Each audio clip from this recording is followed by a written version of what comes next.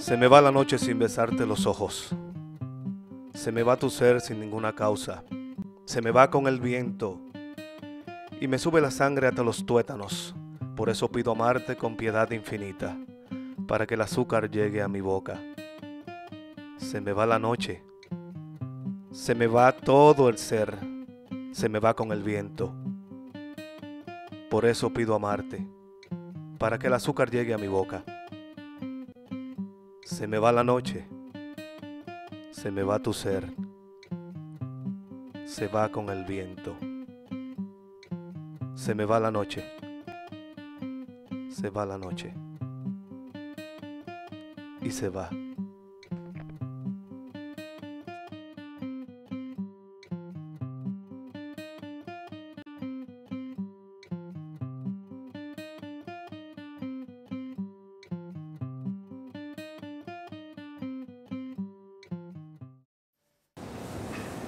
For us here at the Fine Arts Center, we've worked with numerous artists over the years since we've been open, and one of the people who's made the largest impact on us as a staff and our community is Eric Picardo. He's really come into his own, and his art speaks incredibly to the emotion and the complexity of his incredible talent.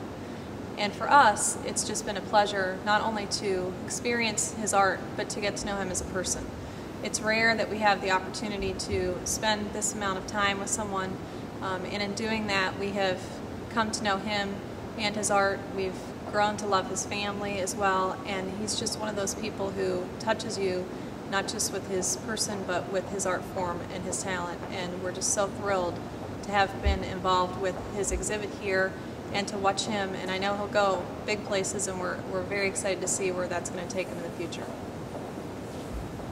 We work with many artists here, and as part of the residency, our artists have an opportunity to work with either our students or the community.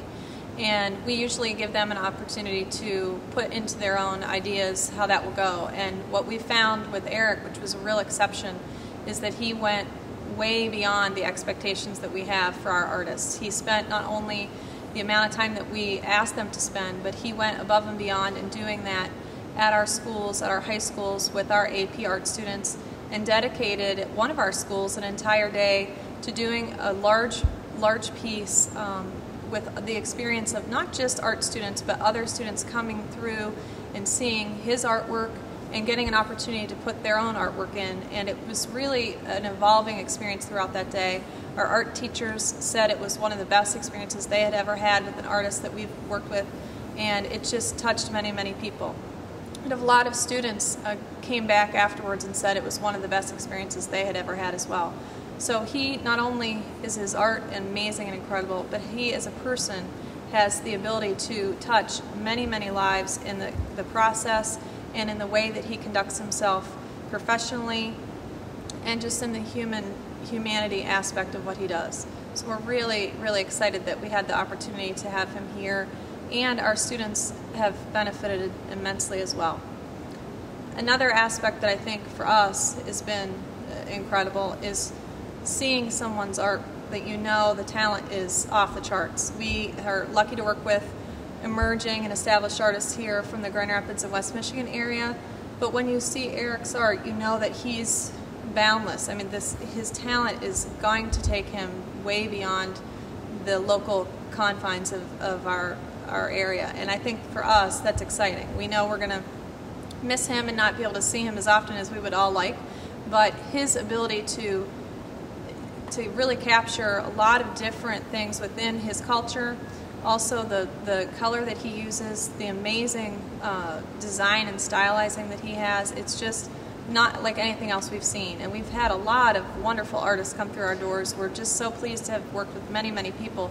But when you look over all the years of the artists that we've worked with, the one that really stands out for most of us here, not only for his humanity and his love of people and culture, is Eric, for his amazing talent and for what he's been able to do to contribute not only to the local art scene, but to the community at large.